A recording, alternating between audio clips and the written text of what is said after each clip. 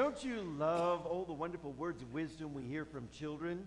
Christmas time, we gather together as family, and it's wonderful to see the nieces, nephews, grandchildren all growing up, maturing, and becoming wise. Lots of changes in their life. I'm happy to announce my granddaughter took her first steps. 1 year and 1 month yesterday, she got up and walked across the living room to her daddy, and what a wonderful moment. She's all full of words of wisdom that bring insights, great words of love, great words of all kinds of insight, as all children are. And I love to listen to them because they say some great things. Here's some words of wisdom from children. 1, I love this. Never trust a dog to watch your food.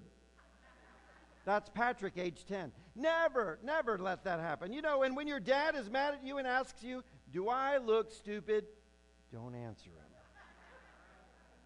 Never tell your mom that her diet's not working, says Michael, age 14. Stay away from prunes. Good advice, says Randy, 9. Never allow your 3-year-old in the same room as your school assignment, says Tracy, age 14. Never hold a dustbuster and the cat at the same time. I agree. Good word of wisdom. You can't hide a piece of broccoli in a glass of milk, says Amir, age 9. If you want a kitten, well, start out by asking for a pony, says Naomi. Sooner or later it comes down to just that. Felt markers, now this is good advice for all of us, so listen clearly. Felt markers are not good to use as lipstick. Wise word for all of you who want to brighten up that appearance. And never try to baptize a cat. Well, we love all these wonderful words of wisdom. They mean so much to our lives. And today, I also want to point out that 2 wonderful women are visiting with us that have a wonderful history of bringing wisdom to my life. And I'm so delighted to have Barbara Grimes and Barbara Peterson from Florida visiting with us today. It's truly because of their words of wisdom that I'm in ministry today, because there were times when I thought, I don't know if I'm cut out for this or if I really want to do this. And they brought some great insights and inspiration to my life. And for that, I will eternally be grateful. I appreciate it so much. Well, I love it when I hear words of wisdom. I love it when I get great advice. And I know you do too. And today's text is all about that. It's a wonderful journey of Joseph and his newfound wisdom. It's a wonderful story because as we put ourselves in it, we see, these great aha moments that we cherish so much. It's wisdom born out of the struggle that we have with our human thoughts. Yep, that's what it's all about. It's the release of those things that can hold us back. It is the story of salvation for our lives as we change our thinking and we truly change our lives. Now remember, last week I spoke to you about the meaning of repentance. That, it's so much more than just simply saying, I'm sorry. That's lovely. But repentance is so much more. It's about making that 180-degree turn.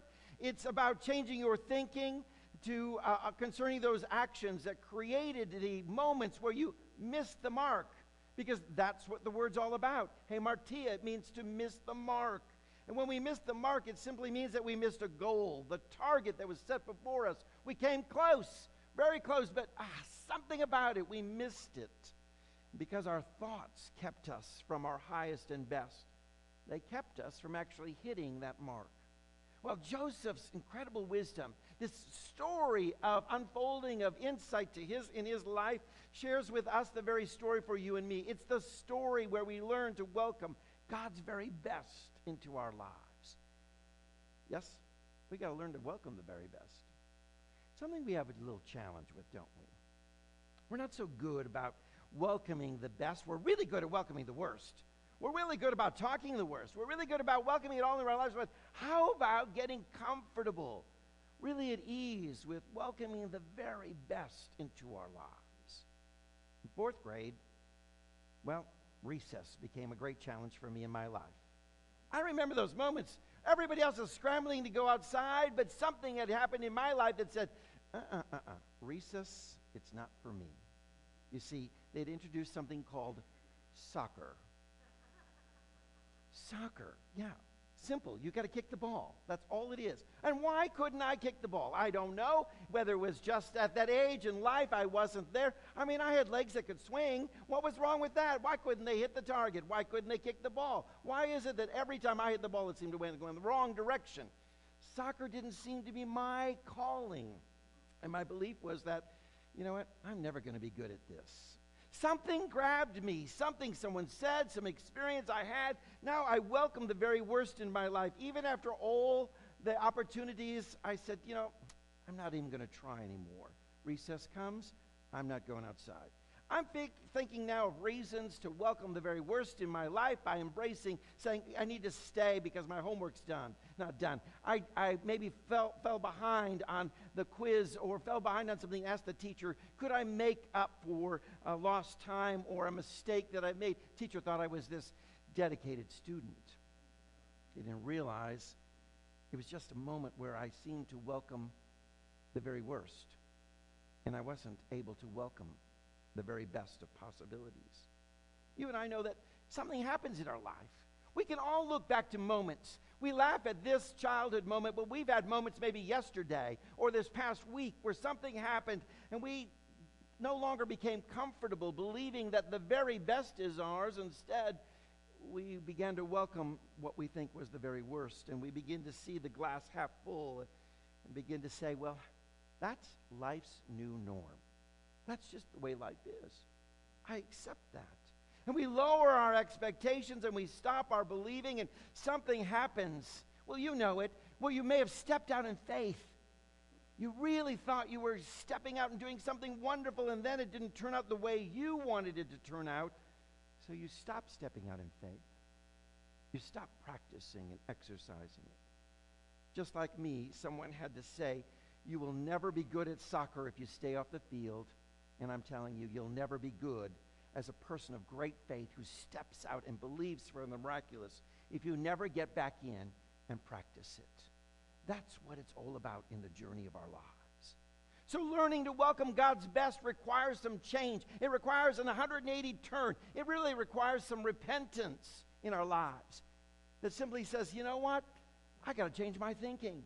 I maybe actually have to say I'm sorry for thinking the very worst or embracing the very worst in this scenario or this activity, or even when I look at the soccer field. I have to realize, wow, I need to change my thinking. One of the days, I'll bend it like Beckham. One of these days, you watch. I'll be out there. I'll be the superstar on the soccer field. Why? Because I'm going to change my thinking from expecting the very worst to now embracing what is the very best. And this is the story we find in the beautiful scripture as it comes alive. Joseph's wisdom comes from this transformational journey, a journey of newfound wisdom, an awakening, a spiritual awakening, and a moment that changed and transformed his life. And today, as we read the story, it transforms you and I. So let this story come alive as you become Joseph for a moment. You put yourself in that place. Oh, wait a minute. You already are, because let me tell you, the story is really not Joseph's story. It's your story. Let's look at it. Joseph is so excited all of a sudden. He has just purchased a bride in the custom of the times. Mary. Wow. You can imagine. Maybe he's even bragging on the streets. Yeah, Mary and I, we're going to get married.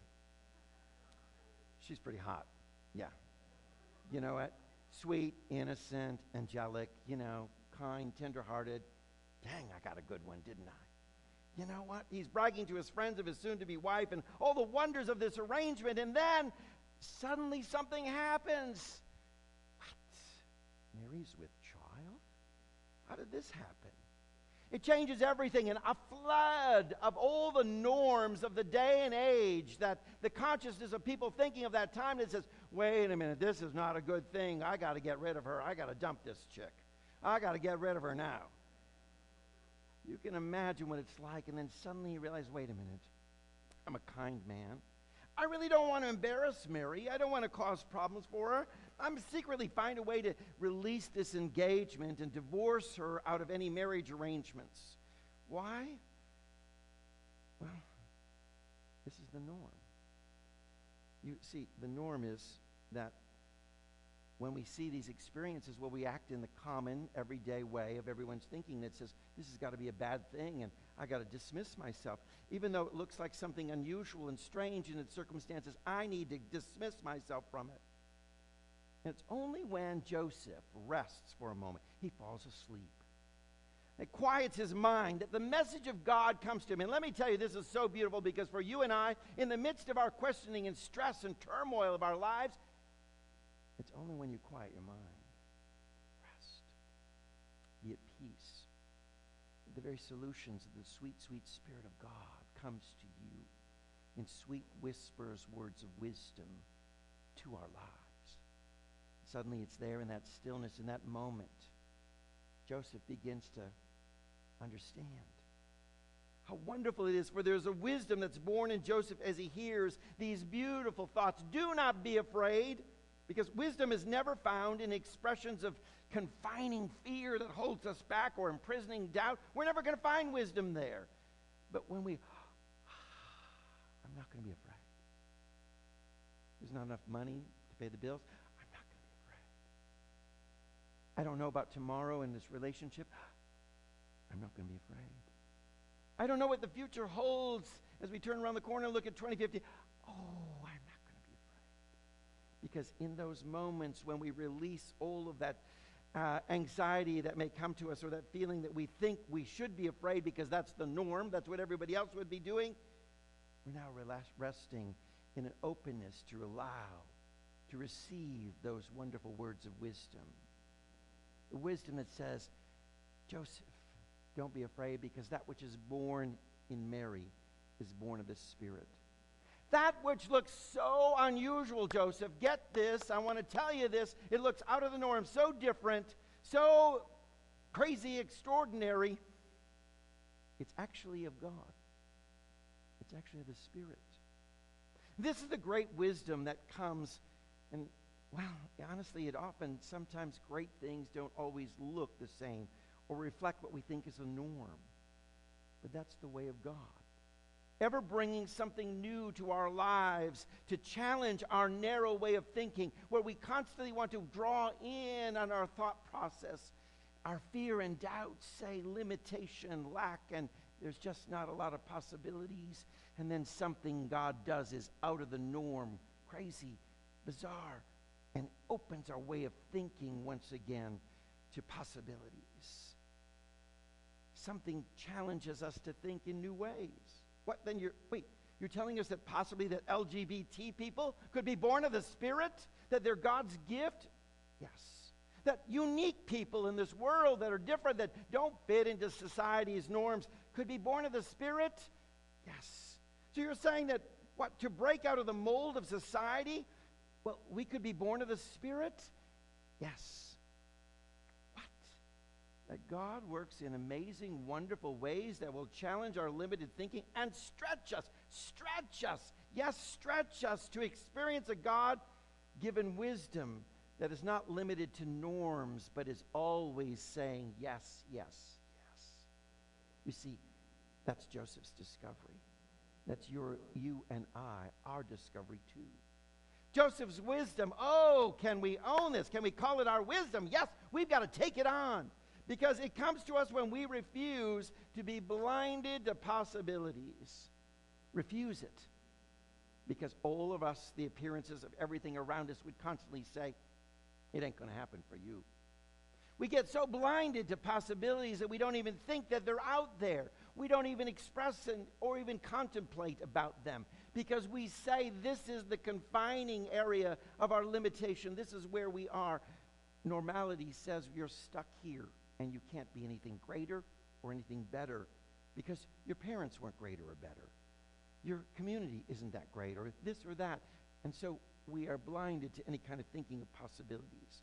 Do you know the scripture says in John 7:4, stop judging by mere appearances, but instead judge correctly. Judge with the mind of Christ is what it's inviting us to do. To think and to open with all limited possibilities that are there before us. Stop judging by what you see, because honestly we're looking in the wrong way and the wrong places. That wisdom that came to Joseph was just that, one who cares, that says, wait a minute, this is of God? I'm not seeing that, because the appearances don't look that way that this could be of God. But then when we release those kinds of judgments, we begin to see the whole world differently. So let me ask you, where are your eyes? Where are you looking? Very voluptuous woman made it very clear to the young man who was staring at her. Hey, up here. The face. The face is not below. It's up here. Excuse me, if you want to get to know me, look up here. We laugh about this kind of scenario. We've seen it played out in television and in comedy. We've seen it played out in life, and, well, maybe you've been part of it too. If you want to know the things of God, you've got to look up here into the heavenly realm. Start looking for the spiritual blessings that abound around you despite the appearances to the contrary. Start looking and saying, wait a minute, I know where the face of God dwells. It's in the unlimited possibilities for my world. That's where I want to make this connection.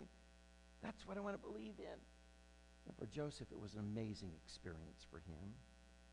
Because you got to learn that you don't judge or limit or view your world simply by your past experiences. I learned that in 4th grade when I began to judge and formulate opinions based on one time on a soccer field when everybody laughed at me and I was done. And you may have had similar experiences where you base everything now on those past experiences of your life. You think based on everything, well, if it happened 10 years ago, it's going to happen the same today. If it happened 20 years ago, it's going to happen the same today. In the sense of that, I was a failure then, I'll be a failure now. And we live our lives from those perspectives until we suddenly have this sort of Joseph thought that say, I don't care about what the past may be or society's norms. I'm now going to experience something in a fresh new way. Because let me tell you this, every inventor will tell stories that they said, I didn't create the ultimate product on the first try. So I've done my research. And based on past experiences, I could believe that every time I tried something, it's not going to work, but I press on and believe that there will be new discoveries for me, and I will get it. And they eventually do. And voila, we have incredible inventions all around us that we take for granted. But it's people who live through those experiences. They welcomed a wisdom that says, I know that there are infinite possibilities regardless of what past experience or what may be the norms or what others may think. Is this the right way to think about a certain scenario? But God is doing a new thing. For the whole work of the gospel is that new things are unfolding. This is the very truth. Wisdom says that be open to those new things. Joseph was called be open to something so different, so controversial, new. Now let me tell you this. In the world we live in, there should be a big sign that flashes out across a lot of churches and a lot of spiritual community. Caution here, caution. There are Christians who are afraid of change. Whoa. Because truly today's world is that. We're afraid of new insights, new truths. We're afraid of going into we like to repeat over and over again, maybe our pasts, and suddenly we come to those borders and those boundaries and wonder, what's beyond that? Oh, but we're afraid to go there. We're afraid to move across the oceans to discover an America. We're afraid to travel the Himalayas to discover a new land or a new area. We're afraid to follow a star, maybe to find a manger. You see, it's when we are Christians who are afraid of change, we'll never grow. We'll never experience the truth and wisdom. Well, can you imagine? Can you imagine a child growing up and going to school and being afraid of education? Wow, what would that look like? Fearful to leave the Run, Dick, Run books, you know? Remember those? Okay, maybe I'm dating myself. But you may recall those early readers you had that were simple. Run, Jane, run, Run, Dick, run. All those kind of wonderful things, and you thought those were the hottest hit books. You were a reader. Whoa. You know, you were like, okay, look at me. I can read. I got my book under my arm. I am looking so good with my Run, Dick, Run. I've got that down pat. And then we say, well, is there more? Wait a minute, there's more than that? There's more to read. We got to learn more. We're fearful. Can you imagine being fearful to move beyond those simple understanding? Can you imagine being like stuck with addition? Well, we know 2 plus 2 is 4, but ooh, someone's trying to bring in some multiplication. Don't be doing that. I am sticking with addition. You try to bring on multiplication, you're going to screw up my life and my way of thinking. I'm not open to any kind of change. I love where I am. You see, this is how ridiculous we may see it is for a child fearing education, but it kind of mirrors sometimes our journey of our lives. We're afraid to step out and say, what new truths are there in God? What's a new revelation that God wants to bring to me? You see, 2 Corinthians 5:17 says, therefore, if anyone is in Christ, he is a new creature. Old things are passed away. Behold, new things have come. This means anyone who understands and welcomes the Christ, well, they become a new person. They experience change and transformation. The old life is gone and the new has begun. There's a change and a transformation in their life. They are new people. They've experienced an evolution, a transformation that's amazing. Here's where we want to just embrace this, because it's not just a moment of transformation, but a lifetime of moving into new revelations, new understandings and new spiritual plateaus, new levels. How many remember singing, I'm going to another level? We sang that song in this church over and over and over and over again. We had to take a break from it because we sang it so much. But it was our proclamation of going to a new level. Are you ready? Because you sang it, you proclaimed it. We're calling ourselves to go to that new level. And that's the day-to-day journey of a spiritual walk with God. Honestly, there are far too many people who are afraid of the possibilities that stand right in front of them. Right in front of them. And their first thought is a Joseph thought that says, I got to put this blessing away because I don't understand it. I don't comprehend it. I'm not sure about it. Blessings that come to our lives through generosity can be very one example of this. Because giving, well, you see, it's a blessing, and it's right in front of our lives, the opportunity to give. But we think, well, giving, that means loss, right? If I give it away, what will I have? Now, that's the outward appearance. We all get that? You see, we're afraid to give because we think if I give it away, the outward appearance says, I'll have less. I won't have anything. But the spiritual appearance knows that the experiences that we have are only going to unfold with more and become greater as we give a portion of it. We know that it calls us to give to receive. And a lot of us are waiting around to receive before we give. And we get it all backwards. Because we're looking at the appearances that says, I don't see that there's enough here. So why could I step out in generosity? And why would I live from a generous perspective? Because the appearances say that. But we don't judge by appearance. Our eyes are up here and we're looking in the heavenly realm. And we then discover that as I sow, I reap. One can never know the bounty of a harvest if you keep every seed. And if you're waiting to plant that seed for the harvest to come first, you miss the point. You see, here it is. But if I give this seed away, sow it in the ground, I know that there will be a moment of great harvest for me. So we may be afraid of these blessings that are right there in front of us, afraid to experience them, afraid to allow them unfold because we simply don't understand as we look constantly through the physical eye. But wisdom always speaks the word possibility. Possibility. And as Joseph rests in the quietness of his mind, the angel speaks to him. The messenger of God comes to him. The revelation of truth comes to him of great possibilities. And that wonderful wisdom speaks in that moment of calm. Speaking words of wisdom. Let it be. Let it be. When I find myself in trouble, Holy Spirit comes to me. Speaking words of wisdom, let it be. And in my hour of darkness, wisdom is standing right in front of me, speaking words of wisdom. Let it be. Allow it to be. Let it be. Whispering words of wisdom. And when the broken-hearted people living in the world agree, there will be an answer. Let it be. Let it be. For though they may be parted, there is still a chance that they will see. There will be an answer. Let it be.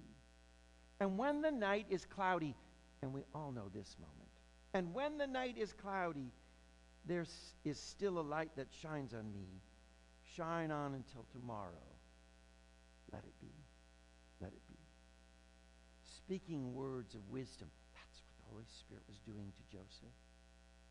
Oh, I can imagine in that wonderful moment of revelation as he wakes up and he wonders and he understands, wow, I get it now. This wisdom began to unfold in his life, and he understood, I let the all good that is God now become mine. And through every experience, as I embrace this journey with Mary, I continue on and move forward. So Joseph's wisdom, I love this. It's our wisdom. It's your wisdom. It's ours together. It's God's wisdom. It says, today I am open to new things, new experiences, new truths. There's a fresh awakening to the presence of God. Today I allow myself to be open to newness flowing into my experience. And I give myself permission to open my life and be receptive, even though I don't know what it looks like, even though the appearance may be different, even though I may be uncertain of what is all around me. I say yes. I say yes to it, because there is a higher understanding that's unfolding in my life. There's a higher work and power at work within me. It is God that is manifesting something wonderful, and the best is there for me. Today, I invite you to the wisdom of Joseph, and let it be our wisdom. Amen.